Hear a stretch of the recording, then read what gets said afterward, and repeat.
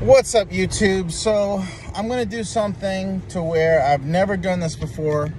Well, at least not publicly anyway.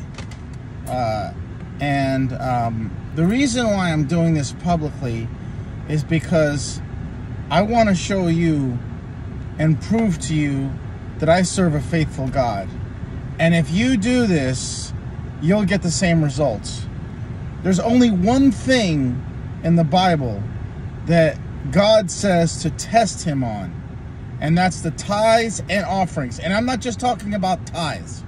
I'm talking about tithes and offerings. It goes together. All right. So I just recently found out some good news. All right. And I want to give. This is not 10%. This is more than 10. This is more than 10%. Substantially more. Okay, and I've already given 10%. This is my offering. This is my first offering to God in gratitude and honor, because he's a faithful God and he's a wonderful God. Okay, so I want to show you this.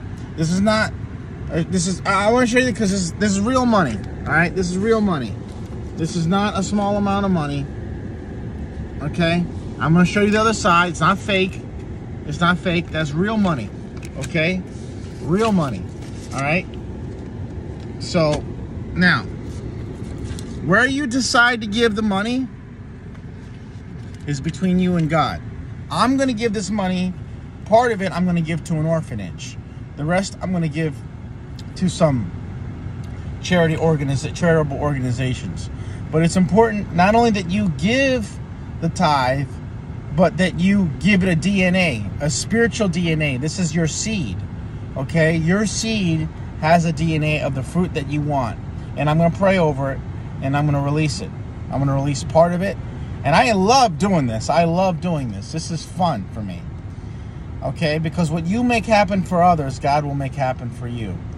So I want to bless this lady in Medellin, Colombia.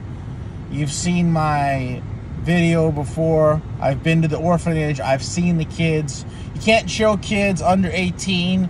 YouTube gets a strike and all that crap. I don't want to deal with it, so I don't put it on there. But watch and see.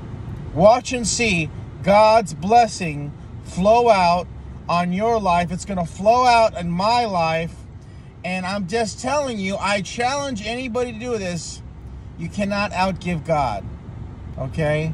You cannot outgive God, and do it. Just do it. Testing God and watch what God has. Now, I'm going to give an update, and I'm going to see what's going to happen. It's coming up.